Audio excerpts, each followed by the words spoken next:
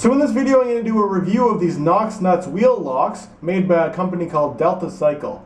So let's start by reading the package. It says Knox Nuts Skewer Set, High Security Wheel Locking, Theft Prevention for Quick Release Wheels, Replacement Skewers with Knox Nuts. So essentially the idea is if you have a bike which has these quick release skewers, which allows you to easily, remove your wheel from your bike, that of course makes it an easy target for a thief. If they want to just steal your wheel and you haven't locked your bike in such a way that your wheels are locked too, they can very easily just grab on here, release it, and then steal your wheel. So what you can do is you can take your quick release out and replace it with one of these. And as you can see, these skewers don't have one of these handles on them. So to actually be able to release your wheel, you need to use this special key that they provided for you to be able to take it off. But what if your wheel doesn't have a quick release and it just has a solid axle like this one, which screws on with a nut? Well, Delta Cycle thought of that as well, because they also sell this product which has these nuts in here. So what you do is you take off the regular nuts that you've got on your wheel and you replace them with these ones, and again, you're not going to be able to grip onto those nuts with a standard wrench. You're going to need to use their special tool to be able to loosen off those nuts to be able to remove your wheel. Let's take a look at what it says on the back. It's like Fort Knox for your wheels. Without the tool, stealing your wheel becomes an extremely frustrating challenge for a thief. Please register the purchase using your unique serial number. Without it, we cannot supply a replacement key if needed.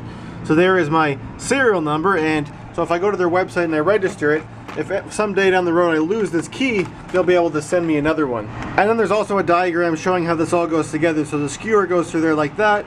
There's a spring that goes on this side, another spring on this side, and then this special nut gets screwed on the end. And these ones are very similar on the back, the same written message, and then there's another diagram showing how this one goes together. Alright, so I opened up the package, and inside, as we saw before, there's the short skewer, a long skewer, and then of course the special key, which is used for tightening this on. So I'm going to start with the front axle, which uses the shorter of the two skewers. And I'll start by removing the quick release skewer, so that's very easy. You just have to come in here and grab the bottom of it and pull it back, like so it's kind of loose like that. And then you just grip onto the other end here, and then you just start rotating this off. Of course, rotating counterclockwise from this side. And that becomes loose. And just be careful you grab this extra spring that's on the other side here, and that just pulls off like that. And I'm just going to assemble these back together so I don't lose those pieces. And then I grab my Knox nut replacement skewer, and I'm going to start by screwing off this special nut from the end. I can just do that with my fingers. It's not tight on there. And just like it showed in the diagram, we want to keep one of these two springs on here so that it comes through from the other side and pushes up against this spring. So I'll just insert that in through the back, through there like that. And then this little piece goes on there like that. And then we grab the end here. And we just start to tighten it up with our fingers. And now, as you see, as I get closer and I keep tightening, this outer ring is spinning, but the inside one won't spin because I can't grab onto that. So that's where your special key comes in. So you line up this outside ring so that it's lined up with the inside notches, and that key goes in there like that, and I just spin this around to tighten it. So far I've just got this on here so that it's finger tight, but that likely is not going to be tight enough that you're going to be able to rely on this to not come loose. So if we take a closer look at this key here, you'll see that there are two holes on it in addition to this special shape here. Now the smaller hole is just a keychain ring, so you can attach it to your keychain, so you'll have this tool with you wherever you go in case you have to do some kind of a repair on one of your wheels on your bike on the fly. But this other hole here that's a little bit bigger, it's actually not a circle, it's actually a hex shape, and it's designed for a 6mm Allen key to fit inside there. So with this attached on here like that, you can just get a standard Allen key set or even a loose Allen key, and this is the 6mm one, and I can just insert that into this hole here, and then I can hold it on there like that, and then I can apply much more torque by using the tool on there because I get more leverage. And the procedure is much the same for the back wheel, except this time I'm going to use the longer of the two skewers instead.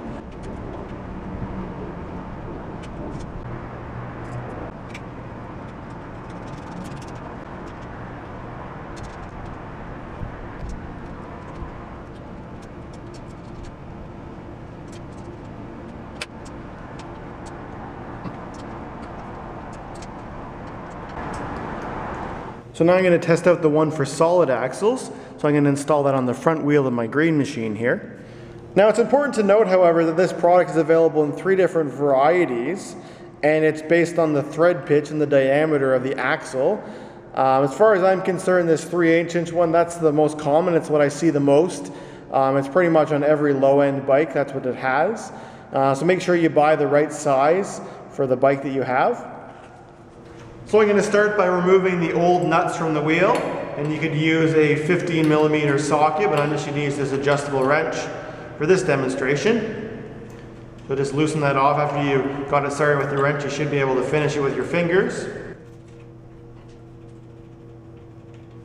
On my bike I have these little washer things with a little tab on them which lock in here, which is kind of an extra safety feature in case for whatever reason your nuts get a little bit loose off. This little tab is still going to prevent your wheel from falling off in this direction. So I'm going to keep those on, and I'm just going to start by threading this Knox nut on here on this end, and just like on the other one, after it starts to get tight, this outside ring will turn, but the inside one will not. The key that came in this package is exactly the same as the one that came in the other package.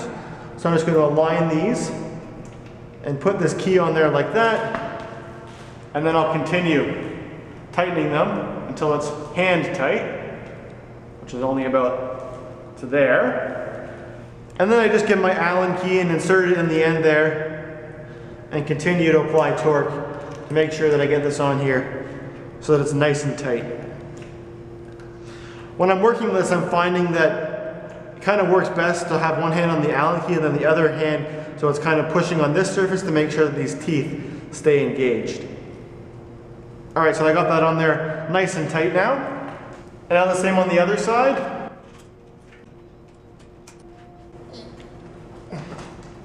And just like the quick release ones, those went on there really easily. Alright, so now I'll give you my opinion of this product. So when it comes to security, in the past I've said that there's never really going to be a way of making something 100% unstealable. There's always going to be some way. If someone really wants something, they're going to be able to find a way to steal it. However, there are lots of products for your bike which you can use to discourage a thief from stealing it, because if your bike's a little bit harder to steal than the one that's next to it, they're probably going to steal the one that's next to it instead. So with my experience with these Knox nuts so far, I think that they're a good idea and it's a well-made product.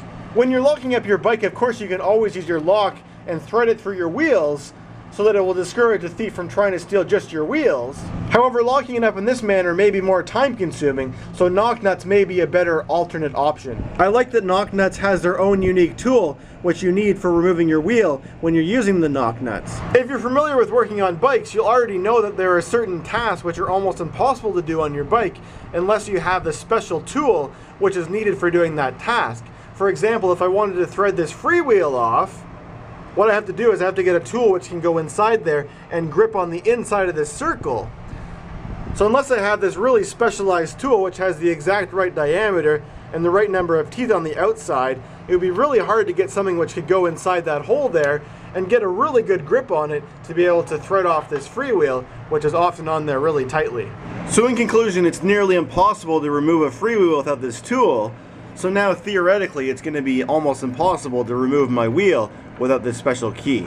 Alright, so given that theory, I'm now going to test and see how easy it is to be able to remove this without this special key. So I'm going to start by using a tool like these vice grips and try and grip onto the outside of this to see if I can spin it off. But as you see, as soon as I put them on there, this outside piece spins very easily, but it's this inside piece that you actually need to grip to be able to loosen it off. So I think this is a good design, having this outer piece here, because it blocks the inside so that I'm not able to, really grab it from anywhere other than these 3 little points on the inside. So next I'll try with these needle nose pliers. So I'll basically just stick the end stick these needle noses into 2 of these. Of course I can't grip onto all 3 of them like I'd like to, but I'll just try gripping onto these 2 here, and then I'll try and grip onto this really tightly, and then I'll try and spin. And it slipped. It looked like it moved, but it was just this outside ring that moved. Let's try that again. I'll just grip on here really tightly and try and spin it. And that doesn't want to move at all. And I've made a couple little nicks in the outside here, so I shouldn't try that too much more because then my key might not fit in there properly. Now if you've ever worked on a bottom bracket, you'll know that there's a special tool like this with a little notch in the end here, which you put on here and it grabs onto these notches. There's 3 of them on the outside of this lock ring here, and it goes in there like that. So the Knox Nuts is kind of similar, so I'm going to try this and see if I can use that. So now I'll try this piece in here, and I'll grab onto the end there like that and try and spin it. But as you can see, because this circle is so much larger than this circle, it doesn't actually work, because when I rotate this part on the end gets pulled out. So with just a few tests, I concluded that for the average person that doesn't have this special tool, it's going to be nearly impossible to be able to take off one of those Knox Nuts. Now interestingly enough, as this product becomes more popular, it's actually going to become slightly less secure, because everyone that buys one is going to get one of these little tools, and then there'll be lots of tools out there, and it'll be easier to come by one of these. Of course, it'll be always harder to come by one of these than it is to just, grab an adjustable wrench, which is available everywhere. So of course, these are still always going to be a big improvement over just having a regular quick release in there, or just having a nut on your wheel. So anyway, that concludes this video review. If you're interested in purchasing your own Knox Nuts, I'd recommend going to deltacycle.com. You can order them online, or you can also order them through some of your local bike shops. I've seen their products available at one of my local bike shops. Special thanks to Delta Cycle for sending me this product to review. I hope you enjoyed this video. Please leave a comment below and let me know what you thought, and thanks for watching.